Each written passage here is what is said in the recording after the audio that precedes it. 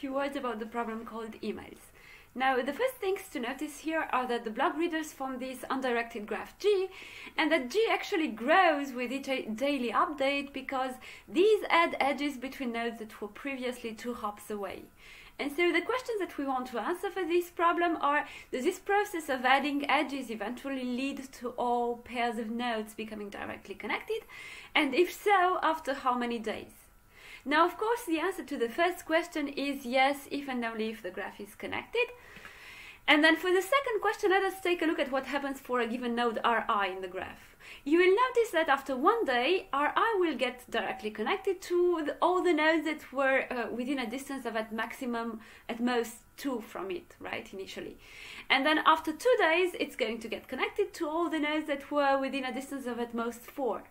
And then after 3 days, this is going to go up to a distance of at most 8, and so on and so forth. You got the idea here. In order to compute the number of days elapsed needed to connect 2 nodes Ri and Rj, we're just going to take the base 2 logarithm of their distance, of course rounded up to the next integer. And so if we want to compute this for the whole graph, we're going to take the same log 2, but this time applied to the graph diameter, that is, to the largest pairwise distance in the graph. Now, great, we have this formula using the graph diameter, but the next issue becomes the fact that the naive classical diameter computation algorithm takes n times m time, which is too much for the given time limit. So the next key observation here is that, in fact, we are not really bound to outputting a single precise value, right? We have this 1-day margin.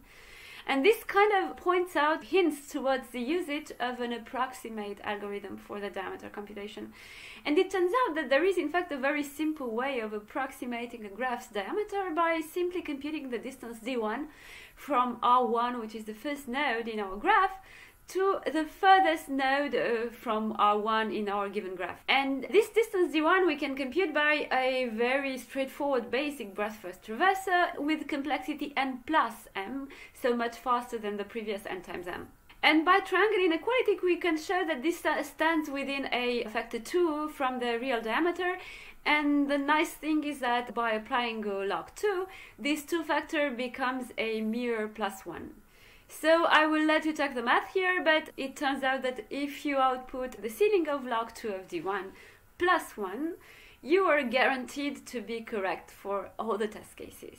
Okay, so I'm going to wrap this presentation up with 2 quick comments. The first being that there are, of course, better approximation algorithms for the graph diameter, but those are not really needed here because what I have just described, the simple thing I have just described, suffices for this problem's purposes. And the second comment is that there are also, of course, faster exact algorithms, right?